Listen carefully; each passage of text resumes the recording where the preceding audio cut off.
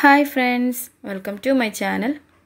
നല്ല മഴക്കാലമല്ല ഈ മഴയത്ത് നല്ലൊരു ചൂട് ചായയും കൂടെ കഴിക്കാൻ കിഴങ്ങ് പൊടിയും ചട്നി ഉണ്ടാക്കിയാലോ. എൻ്റെ വെറൈറ്റി ചട്നിയാണ് ഇന്ന് ഞാൻ നിങ്ങളുമായിട്ട് ഷെയർ ചെയ്യുന്നത്. അപ്പോൾ ഈ വീഡിയോ കണ്ട് ഇഷ്ടപ്പെട്ടാൽ എല്ലാവരും ഒന്ന് ഷെയർ ചെയ്യണം, ലൈക്ക് ചെയ്യണം, സപ്പോർട്ട് ചെയ്ത് സബ്സ്ക്രൈബ് ചെയ്ത് ആ ബെല്ലൈക്കൺ കൂടി ഒന്ന് ക്ലിക്ക് ചെയ്യണം. അപ്പോൾ ഞാനിവിടെ കിഴങ്ങ് പൊടി ഉണ്ടാക്കാൻ പോവാണ്. എല്ലാവർക്കും അറിയുന്ന റെസിപ്പിയാണ്, ഞാൻ ജസ്റ്റ് ഒന്ന് കാണിക്കുന്നതേ ഉള്ളൂ. അപ്പോൾ ഞാൻ കിഴങ്ങൊക്കെ ഒന്ന് മുറിച്ചെടുത്തിട്ടുണ്ട്. ഒരു ബൗളിലേക്ക് 1.5 കപ്പ് കടലപ്പൊടി ചേർത്ത് കൊടുക്കുന്നുണ്ട്. കൂടെ തന്നെ 1/2 കപ്പ് അരിപ്പൊടിയും കൂടി ചേർത്ത് കൊടുത്തിട്ടുണ്ട്. 1 ടീസ്പൂണോളം മുളക് പൊടി, ആവശ്യത്തിനുള്ള ഉപ്പ്, കുറച്ച് ചില്ലി ഫ്ലേക്സ് ഇടുന്നുണ്ട്, ഒരു തണ്ട് കറിവേപ്പില ഒന്ന് ചെറുതായി കട്ട് ചെയ്തിട്ടിടുന്നുണ്ട്. അപ്പോൾ ഞാൻ എൻ്റെ രീതിയിലാണ് ഉണ്ടാക്കുന്നത്. ഒരു നുള്ള് ചെറിയ ജീരകം കൂടി ചേർത്ത് കൊടുത്തിട്ടുണ്ട്. ഇനി ആവശ്യത്തിനുള്ള വെള്ളം ചേർത്ത് കട്ടയൊന്നും ഇല്ലാതെ ഒന്ന് മിക്സ് ചെയ്തെടുക്കണം. ഇത് ഈ ഒരു പരുവത്തിലാണ് ബാറ്റർ ആവശ്യമുള്ളത്. അപ്പോൾ ഞാൻ അടുപ്പത്തെ എണ്ണ വെച്ചിട്ടുണ്ട്. കിഴങ്ങൊന്ന് നമുക്ക് ഫ്രൈ ചെയ്തെടുക്കാം. എണ്ണയിലേക്ക് കിഴങ്ങ് ചേർക്കുന്ന സമയത്ത് കിഴങ്ങൊന്ന് മാവിൽ മുക്കി നന്നായിട്ടൊന്ന് കുടഞ്ഞിട്ട് ചേർത്ത് കൊടുക്കണം. അപ്പോൾ ഞാനെല്ലാം ഇവിടെ ഒന്ന് ഫ്രൈ ചെയ്യാൻ എടുക്കുന്നുണ്ട്. നന്നായിട്ട് പൊങ്ങി വന്നിട്ടുണ്ട്. അപ്പോൾ ഇതിൻ്റെ കൂടെ കഴിക്കാൻ ഞാൻ ചട്നി ഉണ്ടാക്കുന്നുണ്ട്. ഒരു വെറൈറ്റി ചട്നിയാണ്, എല്ലാവരും ഒന്ന് ട്രൈ ചെയ്ത് നോക്കണം. അപ്പം ഇച്ചുവിന് ചട്നിയുടെ കൂടെയാണ് ഇത് കഴിക്കാൻ ഇഷ്ടം.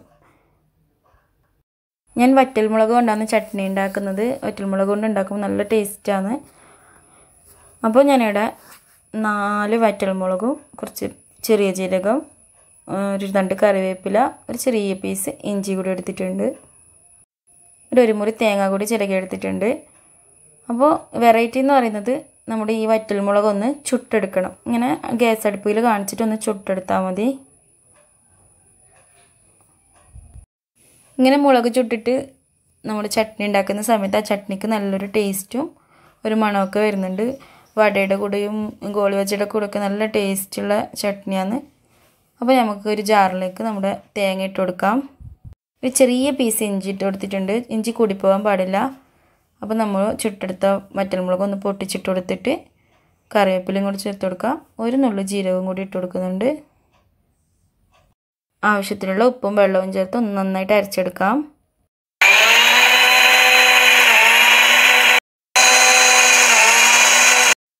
ഇനി ചട്നിയിലേക്ക് ഒന്ന് കടുക് പൊട്ടിക്കണം. അപ്പോൾ ഞാൻ പാനിലേക്ക് വെളിച്ചെണ്ണ ഒഴിച്ച് കൊടുത്തിട്ടുണ്ട്.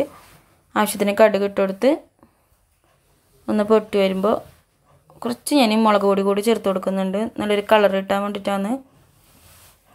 ഒരു തണ്ട് കറിവേപ്പിലയും കൂടി ചേർത്ത് നമ്മൾ അരച്ച് വെച്ച ഇതൊന്ന് ഇതിലേക്ക് ഒഴിച്ച് കൊടുക്കാം. അപ്പോൾ ഫ്ലെയിം ഓഫ് ചെയ്യണം. നന്നായിട്ട് മിക്സ് ചെയ്ത് കൊടുക്കാം. ഇവിടെ നമ്മുടെ അടിപൊളി ചട്നിയുടെ ഈസി ആയിട്ട് റെഡി ആയിട്ടുണ്ട്. ഇതുവരെ ഇതുപോലെ ചട്നി ഉണ്ടാക്കാത്തവർ അപ്പോൾ ഇതുപോലെ ഒന്ന് ട്രൈ ചെയ്ത് നോക്കണം. നല്ല ടേസ്റ്റിയാണ്. വടയുടെ കൂടെ, ഗോളിബജിയുടെ കൂടെ, ദോശയുടെ കൂടെയൊക്കെ നല്ല ഉണ്ടാവും ഈ ചട്നി. അപ്പോൾ ഇനി അടുത്തതായിട്ട് നമുക്ക് ചായ കൂടിയാണ്. അപ്പോൾ നമ്മുടെ കിഴങ്ങ് പൊടിയും ചട്നിയൊക്കെ ഇവിടെ റെഡി ആയിട്ടുണ്ട്. ഞാൻ സെർവ് ചെയ്യാൻ പോവാണ്. അപ്പോൾ ഒരു ബൗളിലേക്ക് ഞാൻ ചട്നിയൊക്കെ മാറ്റിയെടുത്തിട്ടുണ്ട്. കിഴങ്ങ് പൊടിയും ഇട്ടിട്ടുണ്ട്. അപ്പോൾ ഇനി ഞാൻ ഇച്ചുവിനെ വിളിച്ചിട്ടൊന്ന് ടേസ്റ്റ് ചെയ്യാൻ കൊടുക്കാമെന്ന്. അപ്പോൾ ഇച്ചുവിന് ഞാൻ കൊടുക്കുന്നുണ്ട്. ഇച്ചു വന്നിട്ടുണ്ട്. അപ്പോൾ ഇനി നിങ്ങൾക്ക് എല്ലാവർക്കും വേണ്ടി ഞാനൊന്ന് ടേസ്റ്റ് ചെയ്ത് നോക്കട്ടെ എങ്ങനെ ടേസ്റ്റ് ചെയ്യുന്നത്. ഓക്കെ,